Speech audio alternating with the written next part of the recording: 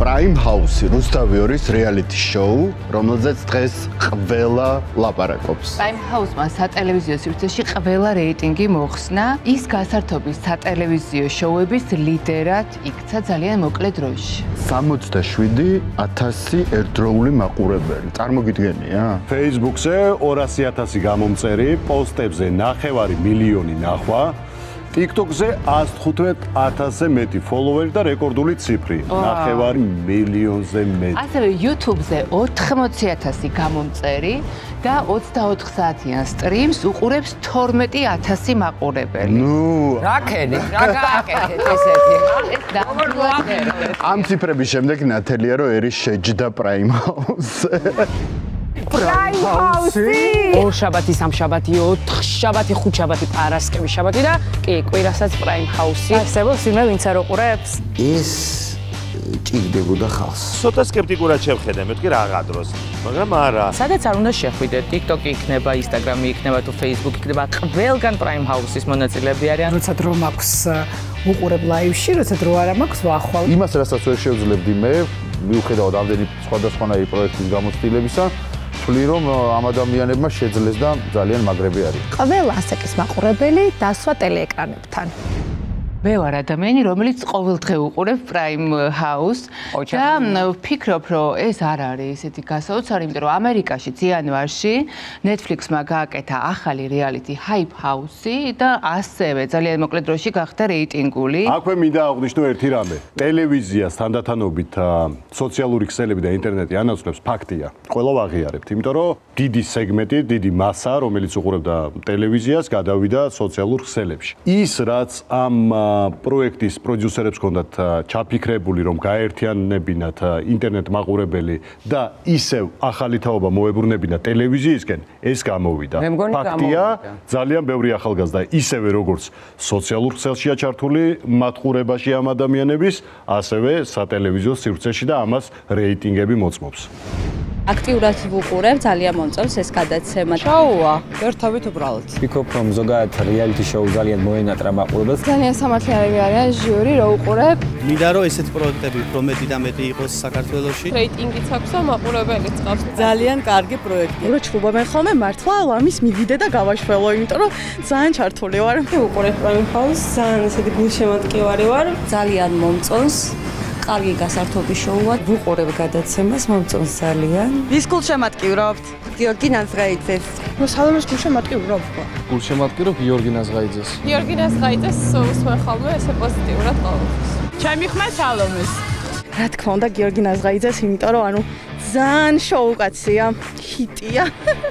პატრიქს გულშემატკივრობ. რა თქმა უნდა სალომეს ერთ-ერთი გულშემატკივარი ვარ, ძალიან მინდა რომ გაიმართოს. გულშემატკივრობ გიორგი ნაზღაიძეს, რადგან არის საკმაოდ ძლიერი მონაწილე.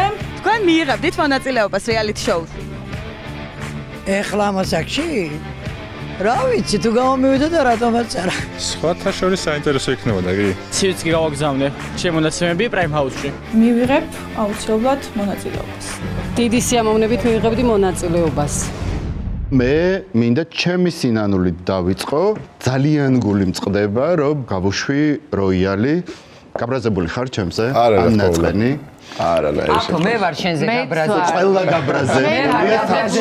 ოჯახის ყველა წევრი გაბრაზებულია. თუმცა მე სიამოვნა რომ გადაცემის მერე როიალი მოვიდა ჩვენთან და გითხრა რომ ძალიან სწორი გადაწყვეტილება მიიღეთო და იმის და მივხედავთ რომ ლოდად გვედო გულზე რაღაცნაირად ოდნავ შვება ვიგრძელეთ. ხედავდე შენ თავს ფინალში როიალ? ეხლა ვხედავ. კარგი პასი. ხო, ნო, ჩემი თავი არ ვიცი ნაკლები მაინც არ მგონია. პირიქით უსურვებ წარმატებას სალომეს, იმიტომ ვთვლი რომ კარგი გადაწყვეტილება იყო, რომ მე მგონია რომ ამ პროექტში საკმარისი მივიღე იმისთვის, რომ საკმაოდ წარმატებული ვიყო ცხოვრებაში. მე მოვინანიე როიალის გაშვება, მაგრამ ჩემი გეგმები მაქვს, იმიტომ რომ უნდა გავაკეთო სერიოზული ფოტოსესია ახალი კოლექციის. პრაიმ ჰაუსში გიორგი ნაზღაიძეს ქონდა 3 გოგონასთან ფლირტი. ეს იყო ლიზა, ანი და კესო. 1 2 3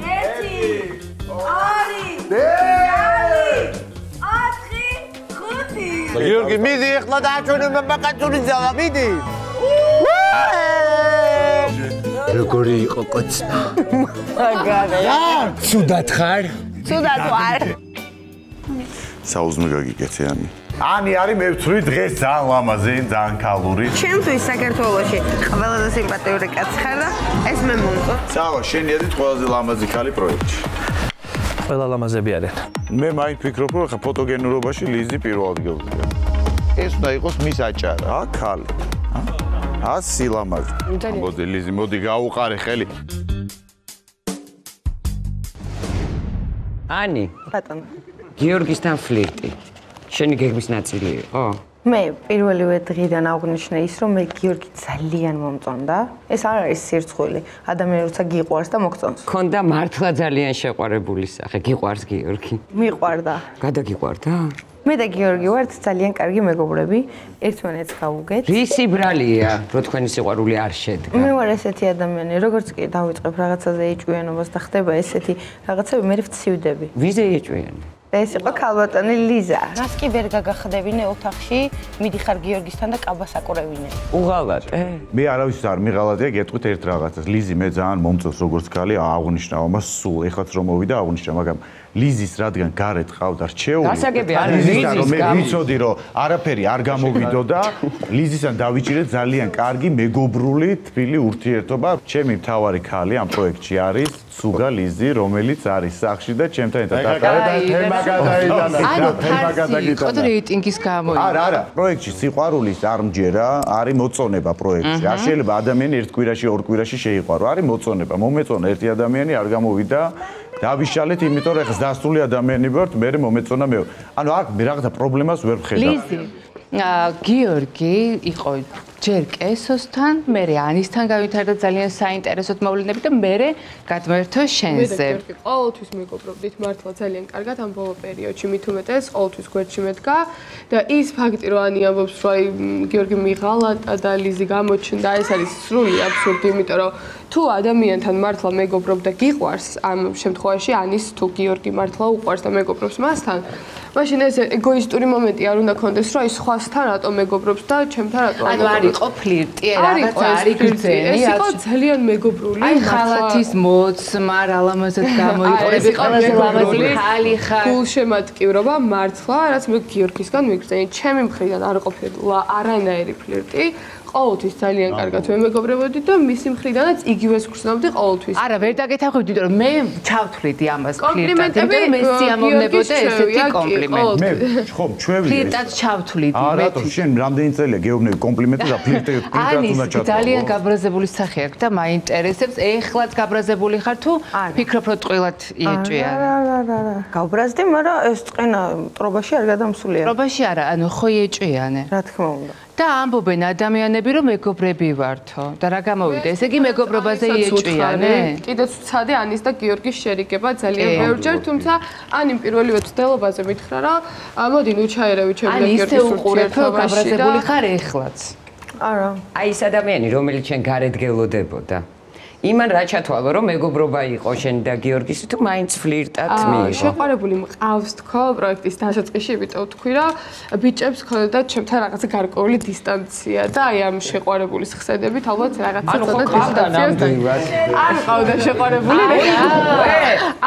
მოიტყვე არის ადამიანი რომელიც მომწონს თუმცა შეყვარებულები არ ვარ და არც ყოლია შეყვარებული ეს ანუ გიორგი გესმის ბიჭებო თავისუფალი შეყვარებული მოგატყუე როგორ ფიქრობ ლიზის რა შეეშალა სად დაუშვა შეცდომა რომ შეეწირა და დატოვა პროექტი მე და ლიზის წასვლაზე არ ვფიქრობ რომ ძალიან ცუდი იყო იმიტომ რომ ხალხი ისეთ რაღაცებს აკეთებს მაგ პროექტში მოგებისთვის ჯობს დავუთმოთ ანუ არსებობს სხვადასხვა ტიპის ადამიანები ადამიანი რომელსაც უღირს რაღაცის მისაღებად ადამიანური სახის დაკარგვა და არსებობს ადამიანი რომელსაც ურჩევნია რომ ადამიანური სახე შეინარჩუნოს და ხო ის რაღაცა მატერიალური რაღაცა დათმოს რაღაცის გამო აი მე მაგალითად მირჩევნია რომ აქედან რომ გავდივარ მე ცხოვრებას ვაგრძელებ ხო არ მინდა რაღაცა გავიდი გამარჯვებული მერქვას და აი არა ზედარავინ არ შემოფხედოს და გამარჯვება არ მითხრას მირჩევნია რომ ღირებულებები მქონდეს ფასეულობები მქონდეს რაღაცები მქონდეს ვიდრე რაღაცა უბრალოდ რაღაც გადაცემის გამარჯვებული გავხდეთ თუ რაღაცა. მე ვფიქრობ, რომ ლიზა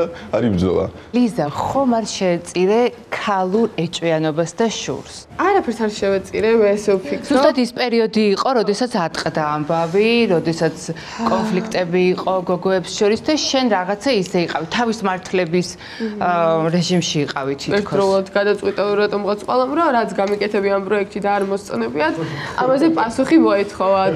და ნუ მე ჩემი პასუხი გავეცი მაყურებელმა დაინახა და დღემდე ხედავს რა ხდება რეალურად, ვინ როგორია და ძალიან ბევრი გულშემატკივარი მწევს, რომ აი ძალიან ეწყინათ რომ წავედი პროექტიდან იტირეს და აი ეს ყველაფერი ძალიან მახარებს. ხედავ ანის სახეს, სულ ხედავ და მგონია რომ მაინც რაღაცეების სიყვარულები ჩარჩენილია. მასე მე გიორგის თითბოსაც ხედავ ანის მიმართ. ზოგადად თბილი ადამიანია. როდესაც ანისთან უნდა გადასულიყავი კითხვით, დავინახე რომ მისი შვილი რომელიც უკან უზის რაღაც მომენტში შეხელი წაიღე. მას მოკიდე მონატრებული, როგორია ხოლმე შენი რეაქცია დედას უყურებს სულ და გულშემატკივრო ბუნებრივია, ხო? მაინც ყველაზე მეტად მომწონს, იმიტომ რომ სამართლიანია და არ იტყუება.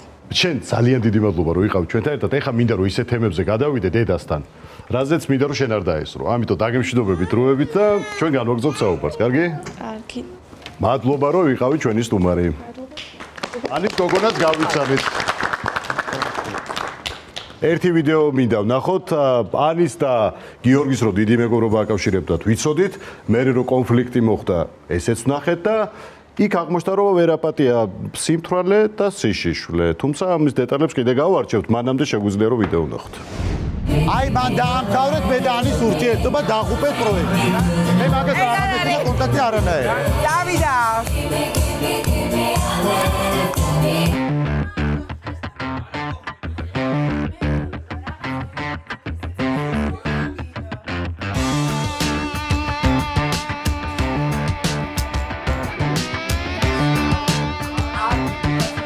აქ მინდა რომ მაგაც აქ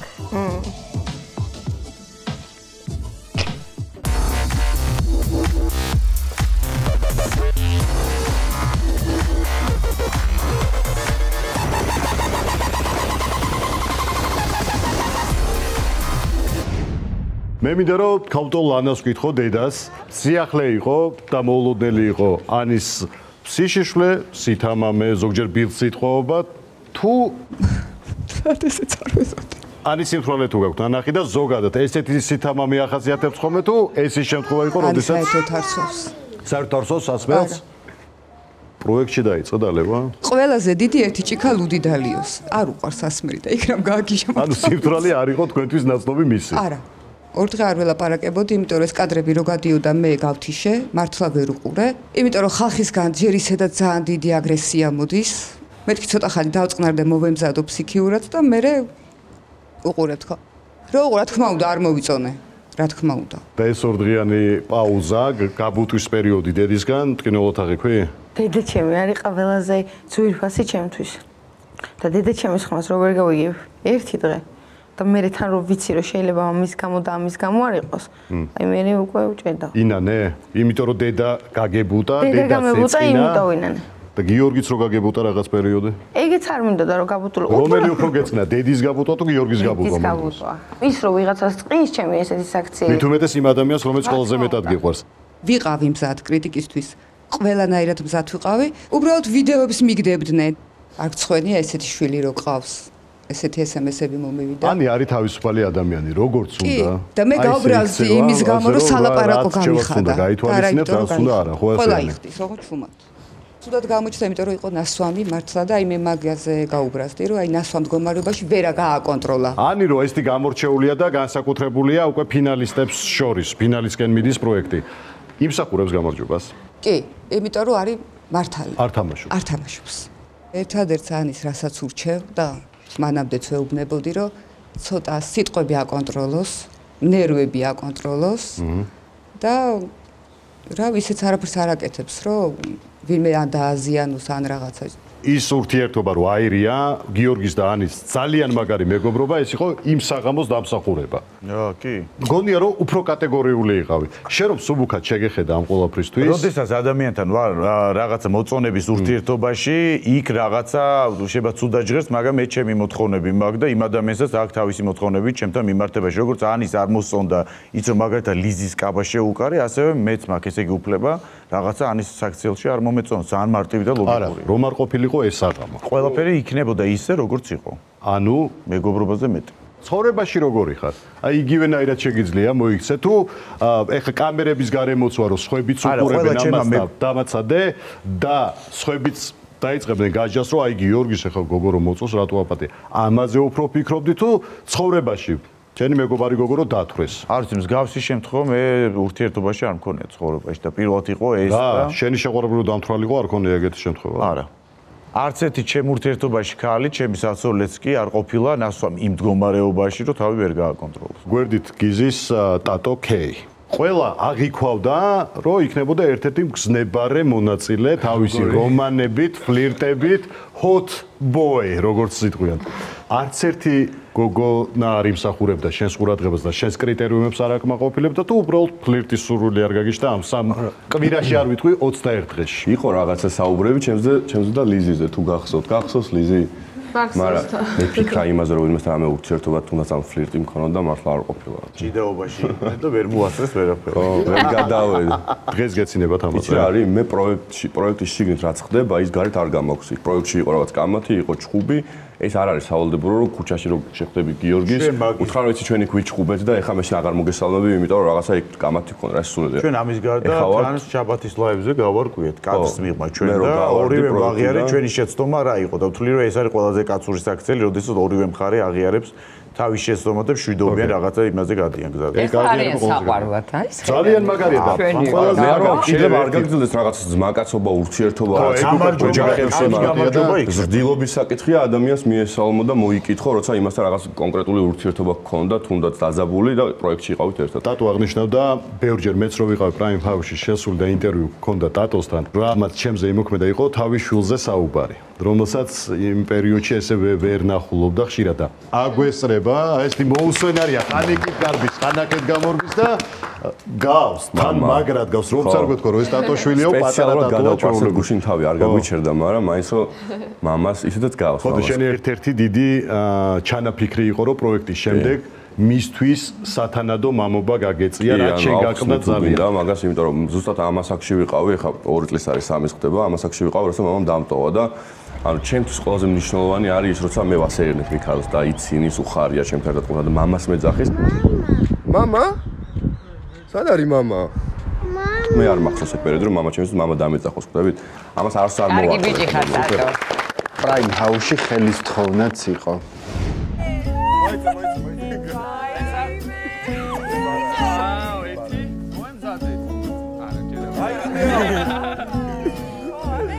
Hi video, guys.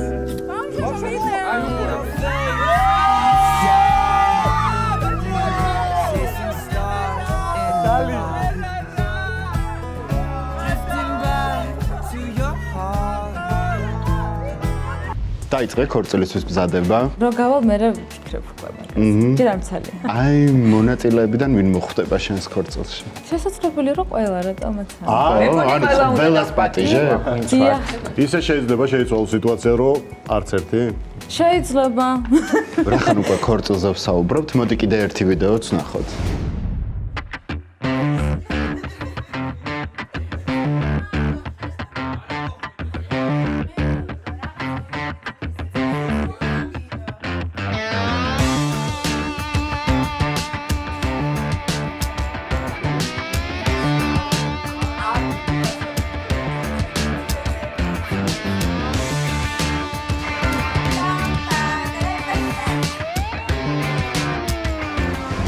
რა რეაქციები აქვს შენს უკვე მეუღლეს, ხო? თუ საქმროს? აი ამ შენ რუბრიკასთან თუ გადაცემასთან დაკავშირებით, რომ აი ესეთი თამამია. ანუ ეს რუბრიკა ნახევარჩიშველი ინტერვიუ არ მხოლოდ პრაიმ ჰაუსში, არამედ ნუ გარეთაც, პროექტს გარეთაც მაქვს ეს გადაცემა. და ძალიან მეხმარება ყოველთვის ნებისმიერ თემაში, სტუმრის მოძიებაში, კითხვების რაღაც მოფიქრებაში, ყველაფერში აბსოლუტურად. მე საერთოდ ისიც ვიცი, რომ ამ გადაცემაში სანამ პროექტი დაიწყებოდა, წუპაკა, შენი საქმეც იყო სტუმარი და საერთოდ იმ დროს გაღვივდა ეს რომანი, არა? და მაშინ მეუბნებოდა, რომ კაი რა, რა დროს ჩემი ოჯახია, რა დროს ჩემი სიყვარულებია, რა დროს ჩემი ის არის და პროექტმა ხوار დააჩქარა ეს ისტორია. ნუ აი, როცა მოხდა ეს ხელისხოვნა, ზუსტად 1 წელი იყო გასული, რაც გავიცანით ერთმანეთი, რაც ნუ ურთიერთობაში ვართ და ყოველთვის მეკითხებოდა, რომ აი, ხელი რო გთხოვო, რა რეაქცია გექნება მაგალითად. თურმე რაში იყო საქმე, მე გავიგე, რომ აპირებდა ხელისთხარ. რაშა მაზანაშვილი რომლის გავარდნასაც პროექტიდან გავარდნასაც დიდი ამბავი მოყვა, რაღაცა აქციებიც მოაწყეს შენმა გულშემატკივრებმა. აი ამდენი გულშემატკივრის მიუხედავად, მაინც აღმოჩნდი აუთსაიდერების სკამზე და გავარდი. ხوار გაგიჩალიჩეს, რა მოხდა? თამაშია ჩემი აზრით და ესე მოხდა, გავიწირე თუ არ გავიწირე თუ სუსტი მოთამაშე ვიყავი თუ ძლიერი. ნუ ეხლა არ აქვს ჩემთვის მნიშვნელობითი მნიშვნელობა, მაგრამ ესე მოხდა, რომ გავარდი ამდენი გულშემატკივრების მიუხედავად, მოდი ვიდეო ნახოთ და გავაგზავნოთ მე საუბარი. აბრუნეთ მაზანა ამ შეძახილებით ლაშა მაზანაშვილის გულშემატკივრები შეიკრიბნენ და ისინი ფიქრობენ, რომ ლაშამ პროექტი უსამართლოდ დატოვა და პროექტის ავტორებს თხოვენ, რომ დაუშვან პრეცედენტი, რომ გაგდებული კონკურსანტი პრაიმ ჰაუსში კვლავ დააბრუნონ.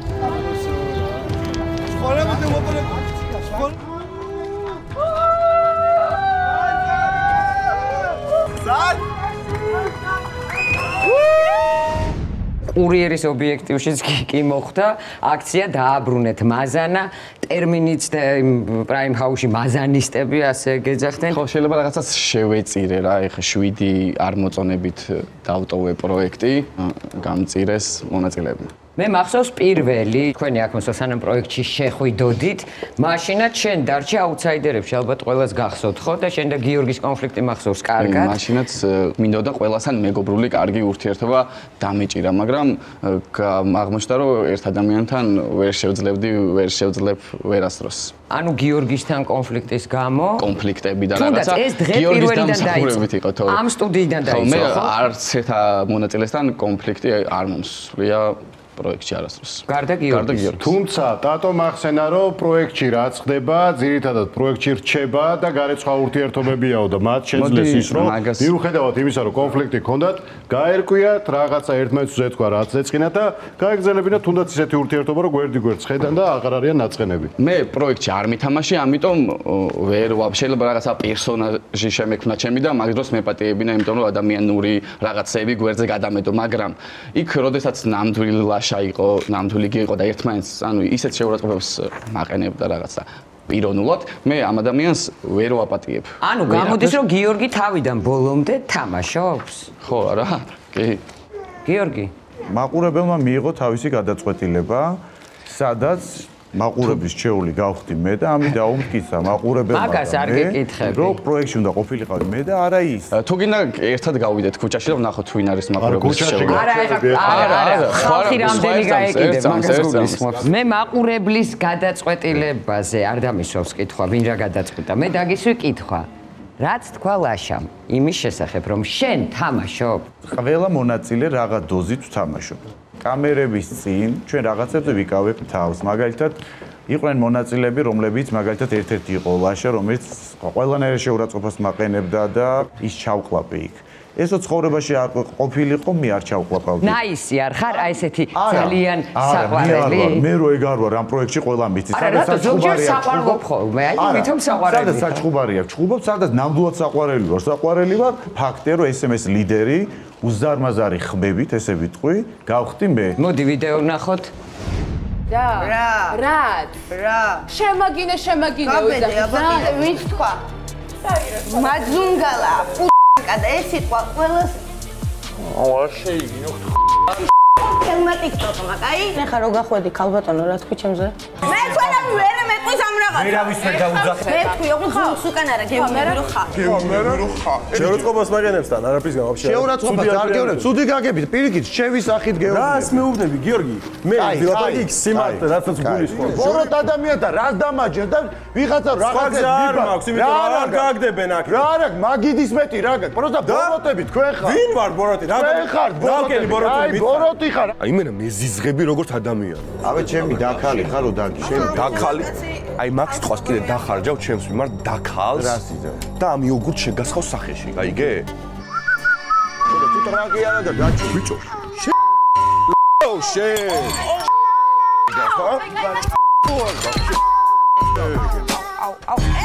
Proszę!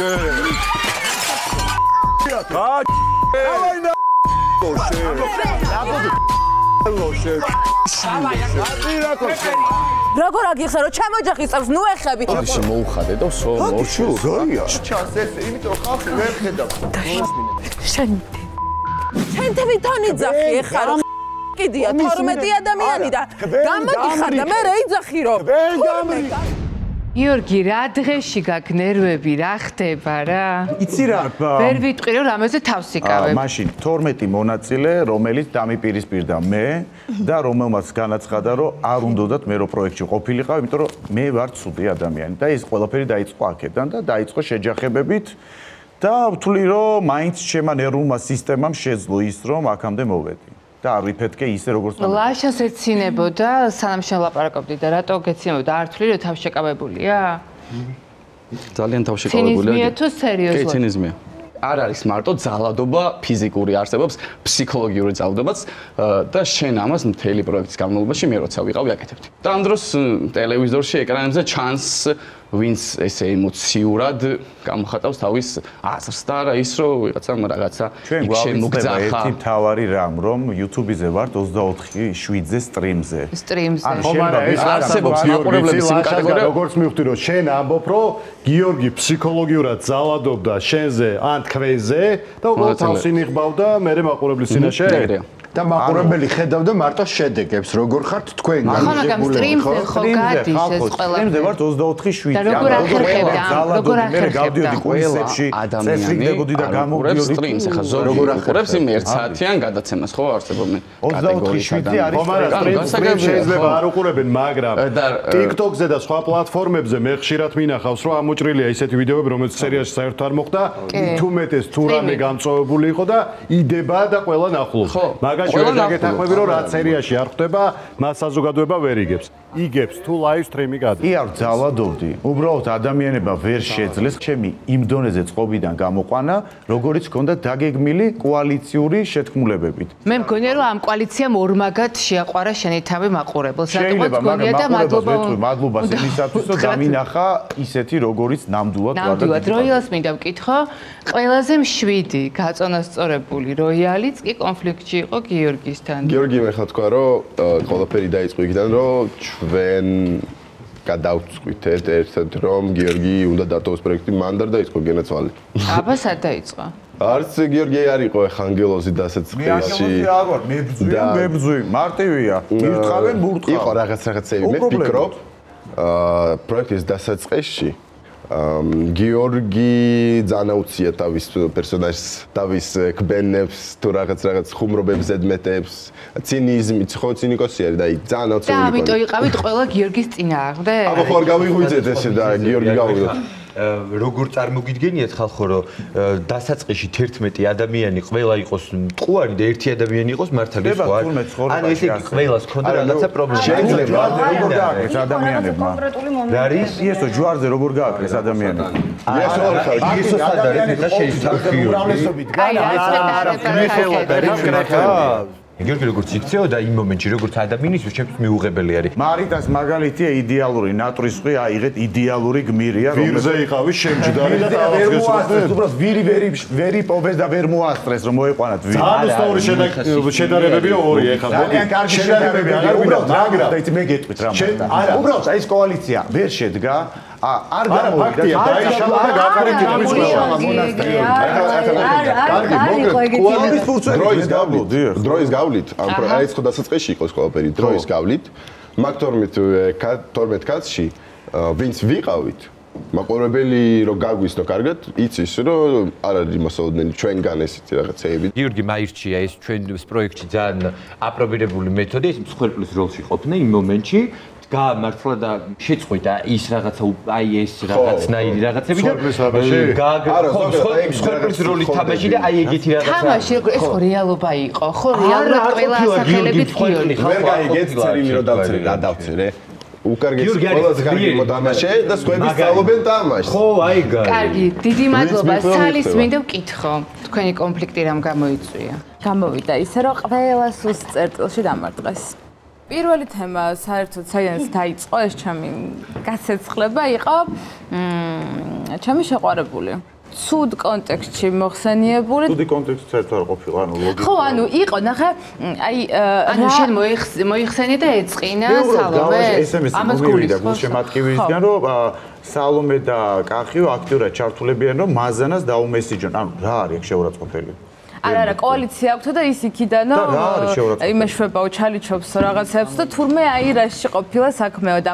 უსამართლო იყო ის ფაქტი რომ ჩემ გამო გიორგის გამო პროექტის გამო აი იმის გამო რომ სადღაც ცუდ კონტექსტში იყო მოხსენიებული ყველა აგრესია რაღაცა ყველაფერი მას მიუვიდა ეს მესიჯები და ასე შემდეგ და ერთხელ მითხრა ესეთი ფრაზა სხვათა შორის რაზეც აი ყველაზე მეტად დამწყებული შენ რო ვერ მოგიძებნეს ნაკლიო მე ჩემზე გადმოვიდნენ რა ინტერვიულა ამაზე ეს ჰეითი რო წავიდა ყველა სუსტ წერტილში დამარტყეს აი ეს ფრაზა ჩავჭა ანისგან რაღაც ფრაზები მივიღე რაც ყველაზე მეტად არ მესიამოვნა და რამაც დამაბრუნა აი ჩემს რაღაც წარსულში როცა ყველაზე მეტად მткиოდა ეს თემა და არის ნუ ბოდი შეიმინგი ამასაც ვერ დავტოვებდი განხილვის გარეშე უნდა მესაუბრა ამ თემაზე იმიტომ რომ ჩემს გარდა შეეხო ძალიან ბევრ ადამიანს და მე არ მქონდა უფლება რომ ამაზე გავუჩუმებულიყავი ქეთის მინდა კითხო ყოველთვის შენ და გიორგის ქონდა დაძაბული ურთიერთობა მაგრამ ცდილობდი და დაგელაგებინა ცუდად რო იყო ვეკითხებოდი რამე ხო არ გჭირდება და რაღაც და ეს რატომღაც ჩათვალეს რომ ვაპირებდი ურთიერთობის დალაგებას გიორგისთან ჩემთვის ეს არის ძალიან ადამიანური მომენტი, რომ ადამიანს კითხო, რამე ხო არ გჭირდება, ცუდად ხო არ ხარ, ყავა ხო არ გინდა, ვისთანაც ცხოვრ. თორე ის მომენტი, რომ აი გიორგისთან მე ურთიერთობას დავალაგებ და გარეთ ვიმეგობრებ ან რაღაც, დარწმუნებული ვარ, რომ თვითონაც არ უნდა და არც მე არ მინდა, იმიტომ რომ ძალიან აცდენილები ვართ ერთმანეთთან. ამ უარყოფითი ემოციების მერე გიორგი შენმა ფანებმა დაბადების დღე მოგილოცეს.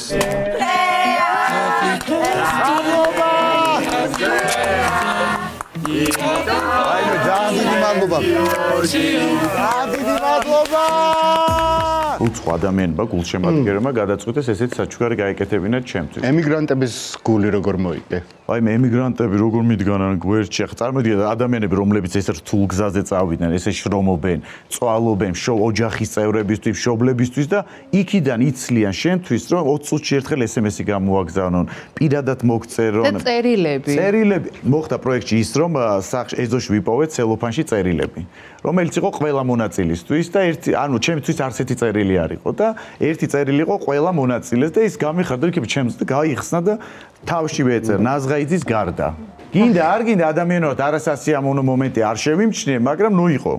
და მე მოხდა ის, რომ ემიგრანტებმა აქ ყოფმა ყველამ ერთად გაერთიანა და რაღაც ბევრი წერილი კონვერტში ჩადებული შემოვიდა და ძალიან დიდი მადლობა ყველას. ესეთი გვერდში დგომისთვის, სითბოსთვის და ამდენი სიტყვისთვის, აი ყველას ესე რომ მიდგახართ გვერდში და შევეცდები, რომ აი ეს იმედები აი ბოლომდე გავამართთ. და მოდი შენს მეგობარს ვკითხავ თამუნა. გიორგი პროექტში და პროექტის გარეთ. ერთნაირია? შეიძლება ითქვას, რომ პროექტის გარეთ უფრო ემოციურია. არასდროს არ მალავს იმას, რასაც გრძნობს, რასაც განიცდის. ყოველთვის ყველას პირში ეუბნება, რასაც ფიქრობს, ზურგს უკან არასდროს არ ჭორაობს და რაღაცებს არ ხლართავს ადამიანების მიმართ და ძალიან იცის გვერდში დგომა. რაზე გაღიზიანდი ყველაზე მეტად? ანისთან დაკავშირებით გავაღიზიანდი მე ყველაზე მეტად. ანის გახდა კი არა.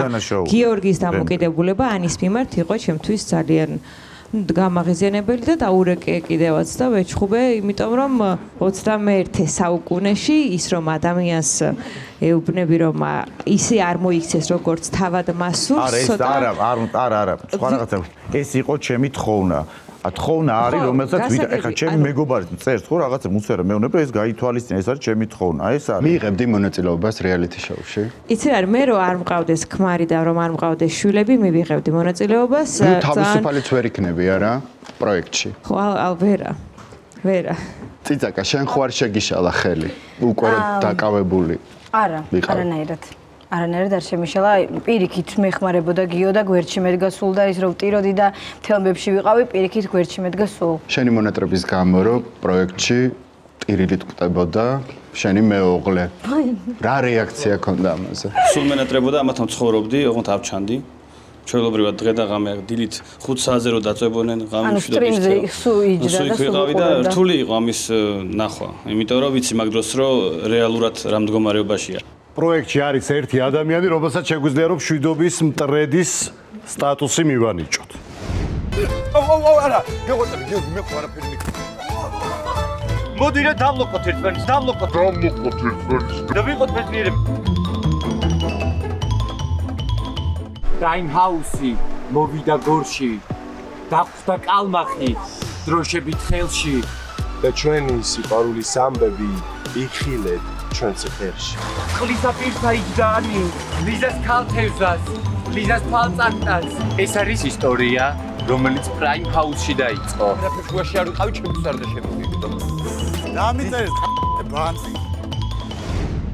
ყველაზე არაკონფლიქტური ადამიანია, მე მგონი ამ პროექტში. უნდა კონფლიქტები თუ ქონდა ჩემთან. არანაირი კონფლიქტი არ მქონია მე. უნდა გააკეთო. იყავი მაშინ ეგრე იქცეოდი. ხო, მაგრამ იყო კონფლიქტები, მოხუც მეძახდა. მოდი, კონფლიქტი და შეურაცხყოფა და გინდა რაც გაბახა ლურუჯი მომიხდა. მშვიდობის მტრედია თუ რუხი კარდინალი? რუხი კარდინალი. პატრიკ, როგორ აირირდა კონფლიქტები? ზოგადად ესეთი ადამიანი ხარ თუ წაუყრუებდი და ატარებდი რაღაც პროექტს? ზოგადად ცხოვრებაში თუ კონფლიქტური სიტუაცია ხოლმე იქიდან მივდივარ. იქიდან გამომდინარე რომ ამ პროექტში ვარ, ვერსად ვერ წავიდოდი, ხო? მაქსიმალურად ვცდილობ ხოლმე რომ თავი ავარიდო, თუ მაინც მოხდება ის რომ მიწევს რომ აი რაღაცა ვეღარ შემიძლია შევიკავო და ჩემი აზრი უნდა დავაფიქსირო ესე იქნება თუ ასე იქნება კარგად თუ ცუდად მაინც ვცდილობ რომ ისეთი ადამიანს არაფერი არ ვუთხრა რომ მე იმის გვერდით დაჯდომა ხო მაგრამ ნახე უცხო ადამიანებთან ერთად ცხოვრება ხო სადაც არის ისეთი რეპლიკები ამბები რომელმაც შეიძლება წყობიდან გამოგიყონოს და აფიქრე ნახე ჩემთვის ადამიანი მაგ დროს ძალიან რთულია აკონტროლო ყველა სიტყვა ყველა მოძრაობა ადამიანი როცა არ წარმოადგენს არაფერს არ აქვს არანაირი ღირებული, მე ხა იმენ რაც არ უნდა მითხრას, ამაზე ვერ მივიღებ და ვერ გავბრაზდებ, მაინც პროექტში ვარ და თამაში არის. აქედან გამომდინარე ეს გარეთ რო ყოფილიყო, საერთოდ სხვანაირი რეაქცია მექნებოდა, აქ საერთოდ სხვა ზოგადად კიდე უნდა გაგაწყვეტინო, რომელია ისეთი ადამიანი, რომელიც შენთვის არაფერს არ წარმოადგენს. ხსნი ჩემს კონფლიქტურობას, პროექტს არ არა, ღირებული და არაღირებული თქვა, მიხვდები, ანუ იმდენად ღირებული არ არიანო ჩემთვისო. არა, ხო, მაგრამ ეს არის გარეთ. ამ პროექტში რაც შეეხება კონფლიქტებს, ძალიან მღლის ზოგადად დაძაბული სიტუაციები და დისკომფორტს მიქმნის საშინაო. ხო, მაგრამ შენ რაღაც რეალურ ცხოვრებაში არ მაინტერესებს. ნუ აი, საერთოდ არ მაქვს არანაირი რეაქცია არც რეპლიკებზე, არც მოძე. ეხლა მე ხო ვიცი ზუსტად. აი ხა ამ რეპლიკაზე გიორგიმ რა თქვა, რომ ჩემთვის უფრო რუხი კარდინალია. რეაქცია გააქვს გულის სიღრმეში თუ გაატარებ. არა, ეს სუდი არა, სუდი არ არის, სუდი არ არის. არ მაქვს არანაირი რეაქცია. ყველა ადამიანს აქვს თავისი აზრის ქონის უფლება, ხო? ეს კომპლიმენტია, პატრიკ, პირიქით. არა, მე მაგას ძალიან მაგარი რაღაც თქვი ახლა. არა, ეს არის ადამიანის აზრი, რომლის გამოხატვის და დაფიქსირების უფლებაც აქვს, რა თქმა უნდა, აქ რაღაცა ჩარჩოები არსებობს, რაც შეურაცხყოფაში არ უნდა გადავიდეს და ეს ამას აღარც შევეხები.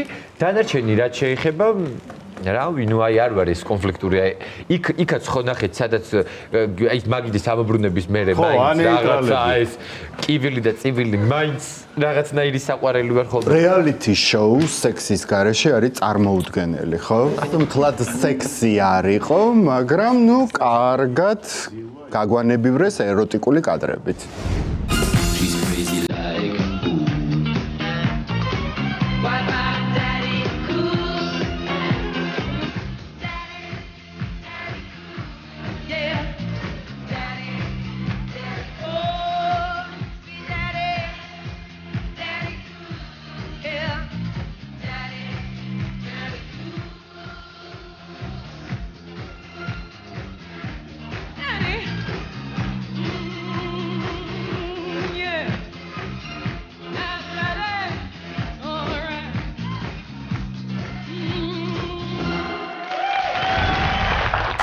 თირა, ამ კადრების ყურების დროს შემექმნა შტაბეშტილება, რომ თითქოს ეჯიბრებოდით ერთმანეთს. ვინ უფრო სექსუალურია? არა. აბა შენთვის იყავი სექსუალური? ამ ვიდეოში ვერ ვხედავ ჩემ თავს სექსუალურად. ჩვეულებრივი ტანი მაქვს, ჩვეულებრივი მკერდი მაქვს. ისეთი რომ ვერავის ვერ გავაყურებ ამითი და მე ჯერ კიდევ სექსუალურად არ მოქცეულ ვარ და არ გამიკეთებია ის რომ სექსუალური ყოფილიყო და ვიღაც ამაზე აღზნებული იყო. ანუ სექსუალური ჩემთან არის ასოცირებული იმასთან რომ ვიღაცა რომ შენზე იგრძნება. ხო არ იმართლებ ახლა გიორგისთან. შენი ქცევა არ მასწონს ესეთი, ხო? აუ არა, სულელია. ანი რო ჩაგისკუპტა ჯაკუში შენ. ხარ გაბრასდი? არა, პირიქით, მე რაც ვერ შევძელი ანიმქნა მე იქ. შენი რეაქცია რა იყო, როცა შენი მეუღლე ნახე, რასაც გოგოები უარყოფენ, არანაირი აქ სექსუალურობა არ ყოფილაო, შენი თვალით დანახული შენი მეუღლე. ჩემთვის ძალიან ლამაზია. ანუ შენ მოგწონს. დისკომფორტს არ გიქმნის, რაც თავარია ეს სიტუაცია. არა. სალოს რო ეთამაშებოდა თეო იქ რო უტყაპუნებდნენ ერთმანეთს რაღაც. ეგაც სასაცილო იყო, სახალისო იყო, ვიდრე სექსუალური. ესეც ძალიან ჩვეულებრივი სცენა იყო. სექსუალურები არ ვართ ვარ ეგ არ გვითქვათ. სექსუალურები არიან, მაგრამ სექსუალურად არ იქცევიან. ლიზა არაერთი საინტერესო და ძალიან სექსუალური ფოტოსესია მოვაწყე პროექტში ყოფნის დროს. ფიქრობდი იმას, რა რეაქცია ექნებოდა თუნდაც ოჯახის წევრებს, იგივე მამას. რეკლამის შემდეგ თქვენ ნახავთ. სექსუალურად ჩაცმაც, სექსუალური გადაცემაც მაქვს, სექსუალური კადრები. ვინ უფრო სექსუალური, ისეც ყველა მიცი. ვინ არის? იმას ეხლა მივხვდი, აი აქ ამ სტუდიაში. კი, აი აქ, იმიტომ რომ ერთმანეთს უყურებენ ცოტა ის რაღაცნაირად.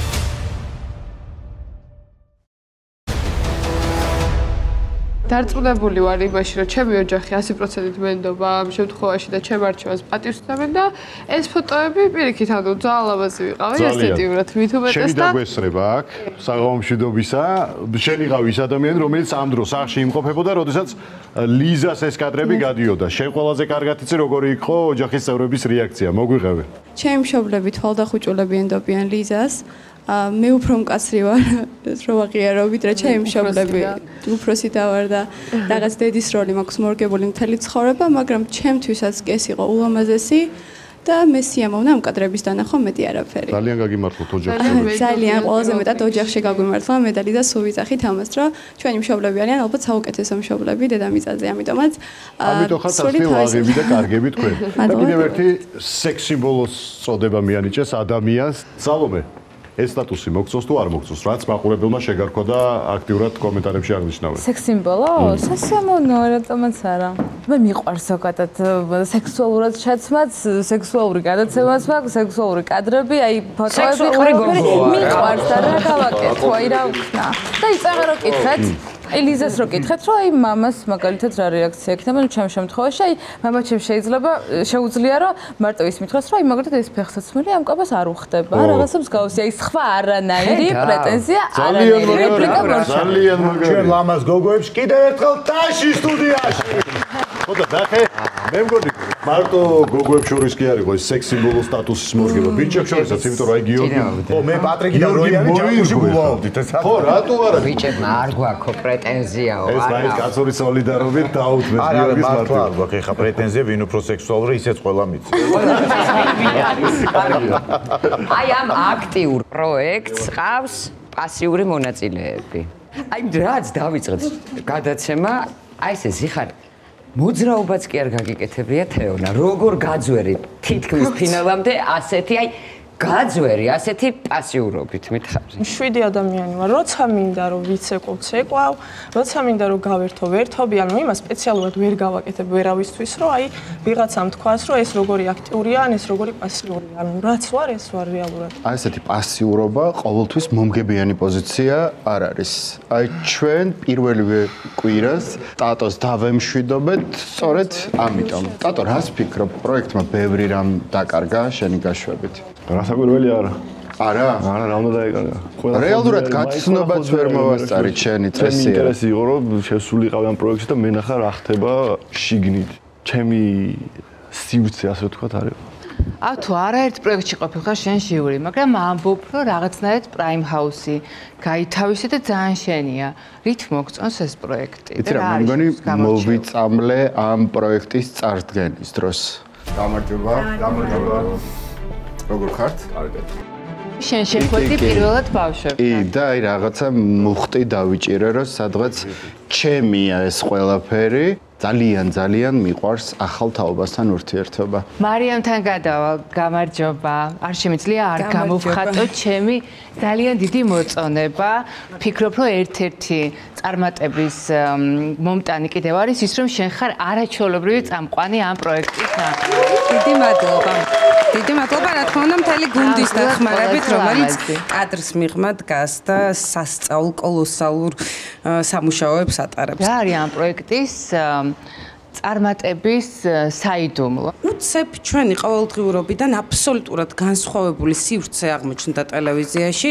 მით უმეტეს გვიყვარს ცოტა სხვის საბრძოლოში შეხედვა და გამოიწვია ძალიან დიდი ინტერესი. პირველი შეკითხვა რომ ხვდებიან ის კი არა, აი მარიამ როგორ ხარ? რა ხდება პრაიმ ჰაუსში?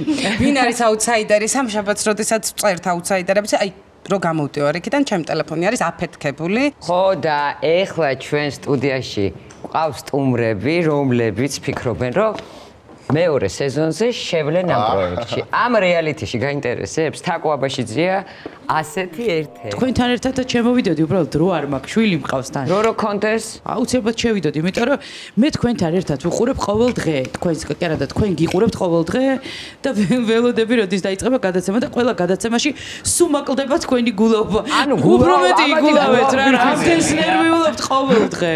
ანდრო რატო ჩაგითხრია და რატო უყურებ ამ პროექტს? გულწრფელად მითხარი, აღარ მინდა ეს რაღაც. გულწრფელად, მართლა ჩემთვის გახდა იმდენად საინტერესო ეს ყველაფერი, რომ სიმართლე რო გითხრათ, ველოდები ხოლმე 11 საათს, ზუსტად ვიცი ხოლმე რომ 11 საათზე უნდა ჩავრთო პრაიმ ჰაუსი და ვიცი რომ ძალიან გავერთობი და ჩემი მეგობრები ხარ, ანუ სადმე რო ხარ, სახლში მოდიხარ და 11 საათზე თუ არ მოვდივარ, მაშინ ვახვევ აუცილებლად და უყურებ მართლა ყველა ნანახი მაქვს, აი თუ ესეც სიმართლეს მეკითხებით, მე სიმართლეს გიპასუხეთ. მართლა ნანახი მაქვს და მიკვირს იმდენად ყველა ჩემი მეგობარი არის ჩართული ამ ყველაფერში. გაგა, რატო გაგეჭთა სურვილი რომ გახდე რეალიტის მონაწილე? ტელეფონში, ქუჩაში ყველა უყურებს, მარშრუტკაში ყველგან, სადაც კი გავიხედავ, ყველგან ამ რეალიტია საუბარი და მე ვერ გავბედავდი ამდენს და აი რაღაც აი ყველა კამერა რო გიყურებს, ალბათ ამიტომ ვერ შევიდოდი. უფრო უკაცრავად ამას ეხლა მიხვდი აი აქ ამ სტუდიაში. კი, აი აქ, იმიტომ რომ ერთმანეთს უყურებენ ცოტა ეს რაღაცნაირად. არა, კარგია რომ აქვე მივხვდი, იმიტომ რომ ფსიქოლოგიურ ტესტირებას მონაწილეები მაინც გადიან სანამშრომლო გიორგი. როგორია ეს პროცესი იმ ადამიანებს ვაუხსნათ, ვინც აპირებენ პრაიმ ჰაუს ორში შეხვას. ნახე როგორი რაღაცა. ჩვენ გავდიოდით არაერთ საათიან ფსიქოლოგიურ ტესტებს. მე მახსოვს ზუსტად ამ დარბაზში იყო 7-8 საათიანი ფსიქოლოგიური ტესტები, რომელსაც აი აქ ვიკრიბებოდით, ყველანი ვისხედით და იქ იყო დავალებები, გაცნობა. ჩვენ გვეგონა რომ ეს თამაშები იყო, მაგრამ ეს იყო ფსიქოლოგიური ტესტები, სადაც ირკვეოდა ადამიანის ფსიქოტიპი. გაიარე ტესტი და აი ვნახოთ შემდეგ სეზონში. ხო, აი იქნებ რაღაცნაირად. მე ვფიქრობ, რომ ძალიან საინტერესო გმირი იქნება. ჟურნალისტი ირაკლი ყურაშვილი, რომელსაც სურვილი აქვს, რომ პრაიმ ჰაუს ორის მონაწილე გახდეს. არ ვიცი, მე მგონია რომ რაღაც ერთი ჟურნალისტი ამ პროექტს რაღაცნაირად მოუხდებოდა. მგონია რომ ჟურნალისტად გააჩნია ამბავს ატეხდა რაღაცნაირად უფრო მეტ საინტერესოს გახდი და თქვენ უფრო გამარტივებული გაქვთ მეორე სეზონის მონაწილეებს, ბევრად უფრო გამარტივებული გექნებათ. ეხლა ბევრად უფრო მეტი თვალები დააკვირდება. ეს პროექტი გაძლევს იმის საშუალებას, რომ შენი თავი ყველანაირად ეს ჩხუბი იქნება, ანუ ის ხარ თავისუფალი. შენ როგორც გამოავლენ ამ თავს, იმის მიხედვით შენი მომავალი, რაღაცა ცხოვრები, კარიერული, რაღაცა შენი ჩანაფიქრები იმის მიხედვით განხორციელდება, განვითარდება. სოციალურ ქსელშიც რო ავიღოთ, პოპულარობა ჩვენი მასშტაბები ძალიან დიდია უკვე. მეგობრებო, პრაიმ ჰაუსის კასტინგი უკვე დაწყებულია. მე ძალიან დავფიქრდი. რაზე?